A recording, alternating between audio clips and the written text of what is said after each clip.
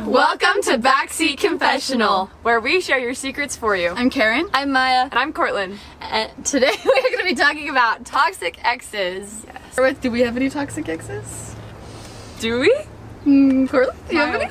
I have never had a boyfriend. So one time this guy liked me and we weren't dating, but he told my friend, Maya, that it made him uncomfortable when she hugged me because he was like intruding on our space. Because I was like getting too friendly with her.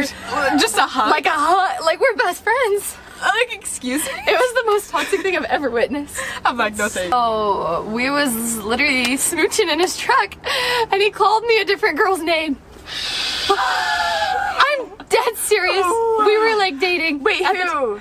We can blog this out. The only boy I've ever dated, girl. Oh, I was thinking of... No, don't worry. I'll tell you later when we're off camera. So, this boy says, one time I had an ex and I had a dream that she cheated on me. And the next day I saw her and she told me she had cheated on me. A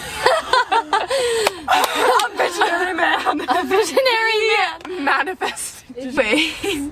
Here, I'll read the next one. It says, okay, so here's my ex story. So basically, we'll call my ex Luke. Well, me and Luke had been dating for about a year. He was so nice to me at first, and then turned out to be a completely piece of crap.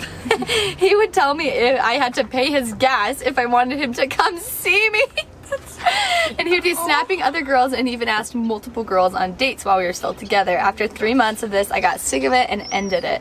To this day, he tells everyone that I was cheating on him and he dumped me.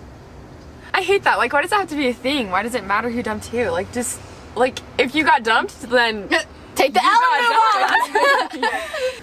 You have to put in the effort or else you're just the worst. We hate you. Effort is good. Okay, next story. Basically, we broke up, and then 2 months after it happened, I got asked out on a date, and when she found out I went on a date with someone else, she told me to F off and told me to get rid of everything that related to her, even presents she gave me and pictures I took. Pretty toxic.